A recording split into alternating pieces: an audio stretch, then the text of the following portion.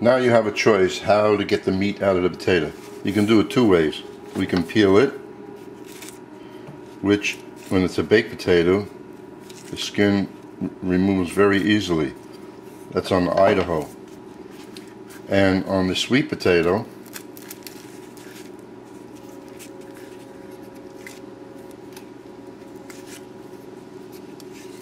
it's working out the same way. So otherwise you can cut them in half and then scoop out the potato with a spoon. So we'll continue like that, and then we'll put it into the ricer. Now the other important ingredient is the fresh spinach. So mine came out of the freezer, and as you see there is some liquid. So an hour before you start anything, take the amount of spinach, which I will put down, and put it in a chinois, strainer, whatever you have, and just let it sit there. We want this as dry as possible, and we're going to chop it up. So the spinach, we just go about chopping the spinach up.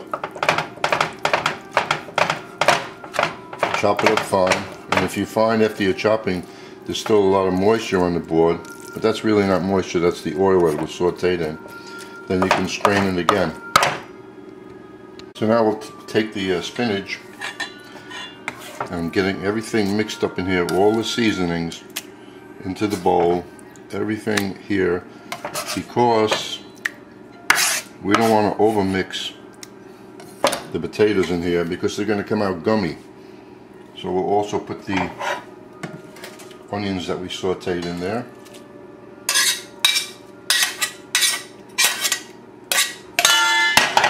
The garlic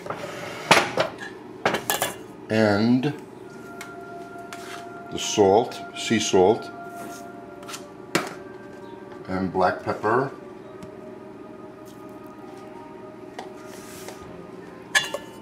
just mix this up well,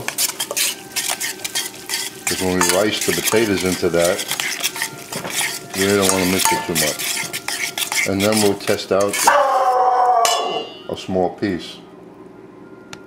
So we take the potato ricer and just put the potatoes in there. Sweet potato, doesn't matter what you do first.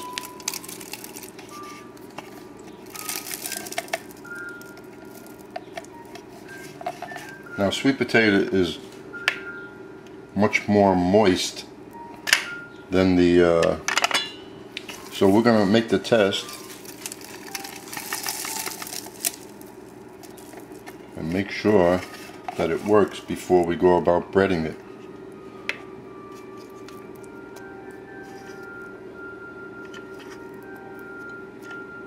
And we're not going to waste any potato either.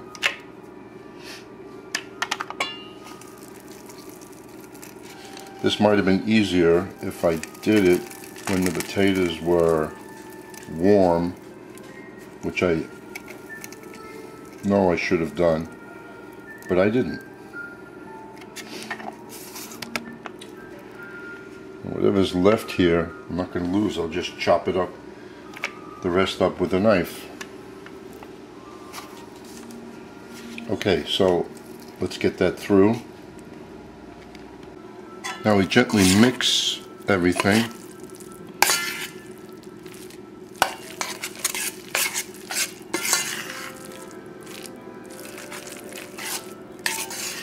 And don't over mix it, just mix it thoroughly, folding it, just if you were making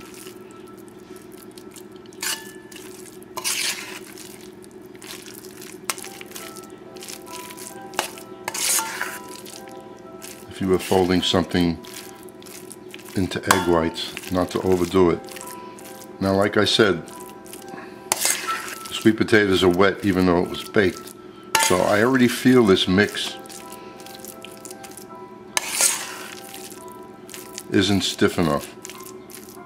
So what I'm going to do is we're going to add just a little bit of breadcrumbs to it. I won't even test it yet. But I like the ratio of spinach to potato. A good amount of spinach is in there because it's spinach and potato. It's not potato with a little spinach. So I'll taste it and then we'll fix it up. I'm gonna make a potato and spinach cake with some fresh basil.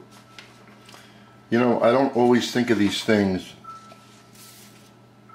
They don't come out of my head, these recipes.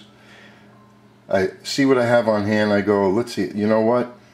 Two of the items I have many containers of my tomato sauce. I leave in the freezer. I have a big freezer.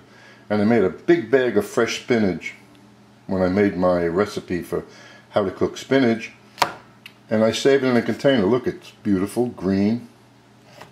So I have these things on hand, which makes it easier for me to... And then I saw a sweet potato and a baked potato in the basket on the counter. What can I do? So I go online and I look at different recipes for, type in potato and spinach, potato and tomato, and then I go, you know what? We're going to do this. But I'm just going to add a little sauteed onion and fresh garlic to it. And the basil wasn't in the recipe, but it's got to work out well. And when the plate is finished, you'll see how pretty it looks. So what I'm using is plain panko breadcrumbs. Most every supermarket has it. Fresh spinach that's been sauteed. Fresh basil. But you could also use the basil puree with the garlic that I've made. And I keep that in the freezer, but I had some fresh laying around. An egg, and instead of just using white potato with the spinach, I go, you know what, let's be a little different and put sweet potato, white potato cake. This is different, and that's what I like to do, different things. The first thing I'm going to do is I'm going to saute the onions and the garlic in some clarified butter or olive oil. It's your preference. And then we'll go about mixing everything together. And the only reason why I didn't mince up the garlic is because it's nice when you're biting into something, you don't taste the garlic, and maybe on the next bite you get a chunk of garlic. That's what I enjoy. But you can mince it up fine if you like. So I'm using the clarified butter which I had made. I put it in the microwave just to melt it a little. It'll give me the flavor of the butter, but not the burning. And I'm doing this for the taste. Nothing tastes better than butter, but use olive oil. Less fattening. But sometimes, well, if you like the flavor of good olive oil, go right ahead. But there are times when you need that butter flavor. So this will sweat up. We don't have to brown it. And that'll take a few minutes, and when that's done, then we'll proceed. Now you can leave it translucent like this, or you can go for a nice golden brown, which will of course change the flavor, and I'm going to do that. So I have a high flame now, and we're going to get some color here. But notice how the butter isn't burning because there are no milk solids in there. That's the benefit of using clarified butter, if you want the butter flavor.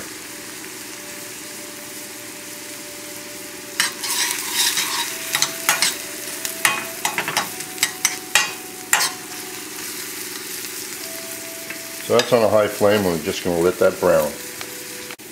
Oh, one very important item, didn't mention, the sweet potato and the Idaho potato have been cooked either in the oven or in the microwave, the way I did it, instead of boiling, because we want the meat to be as dry as possible when making a cake, which we're going to do. If you boil the potatoes, you wind up having too much moisture in there. And then you might have to add breadcrumbs to it, And I really don't want breadcrumbs on the inside. I want potato and spinach. Oh, that's pretty good. If you notice, you're getting nice color and the butter isn't burning. Clarified butter can withstand high heat. So that's enough. We'll just shut that off. And we're going to mix this in after we rice the potatoes. Beat up the egg, mix everything together, taste it, season it, and then go about making the cakes. So the first thing I'm going to do, I'm going to just beat up the egg slightly.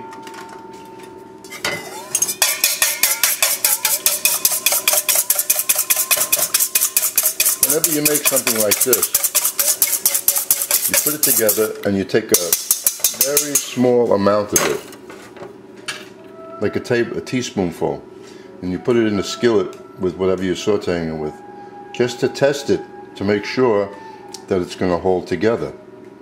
So when I do that, this one egg, I'm assuming, should be enough, and if it's not, then I'll add a little bit more. So the basil we're putting in without cooking it.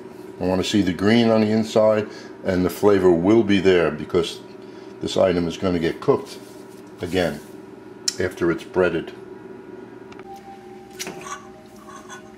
Well, I added 2/3 a cup of panko breadcrumbs to the mix, and this is what you want, so you can form it nice and stiff, and it's tasty. And then, as I said, you got to test it before you completely finish it. So I took a little bit, see, it's not even sticking to me, a little pancake without breadcrumbs on it, just to make sure the flavor is there and it holds together. So we're going to saute that. It's on a low flame, medium flame, in the same pan that I sauteed the onions and garlic, and we'll color it on both sides and then we'll taste it. You know, it's one thing making the mix and tasting it, and it's another thing cooking it, because the flavor changes a little.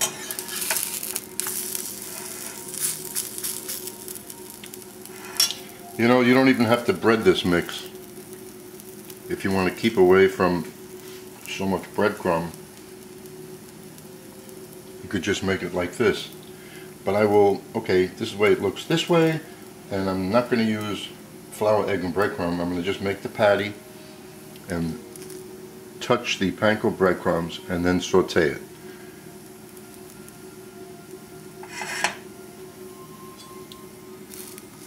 Now this is cooked already, so it's not necessary to cook it a long time. Just want to get a little color. That crunchiness is nice. In another minute I'll take this off. What do we have? We have a miniature cake, and you can cut it with a fork. It doesn't fall apart, which means you'll be able to put it in the panko and nothing will happen, and there it is. Now we'll just taste it.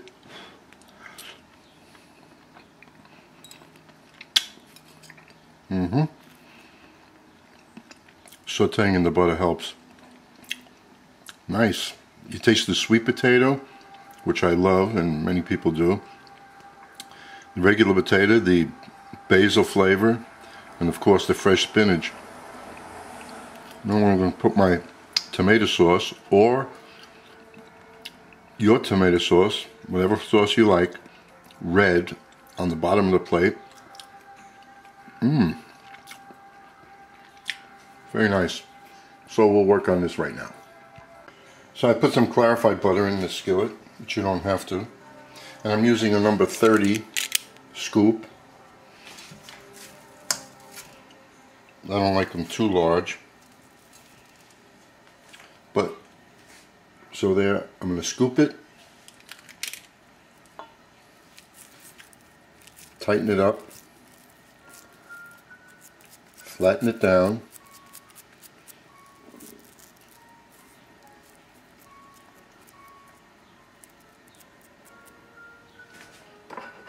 put Put it in the panko.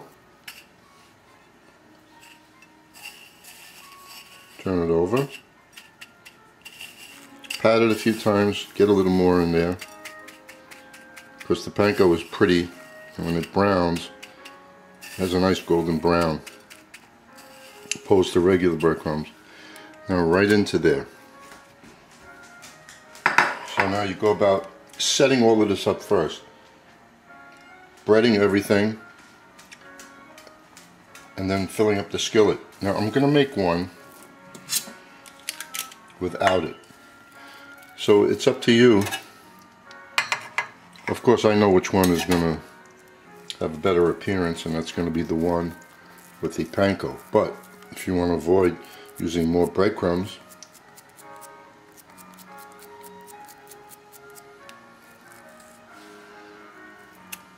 and we'll see how they look.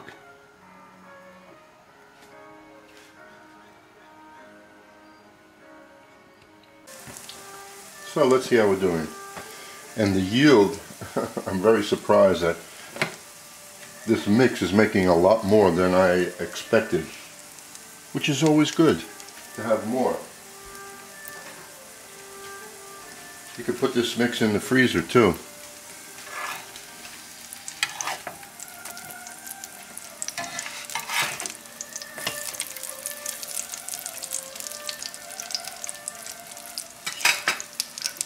Nice golden brown, but as far as appearance, the scoop size is the same, but when you put the breadcrumbs, of course it's larger. But without the breadcrumbs, it's very nice. Less breadcrumbs is better, but the panko are nice and crunchy. So, how do you serve it? You first take some hot tomato sauce, either mine or yours, under the item. Why? Because it's breaded.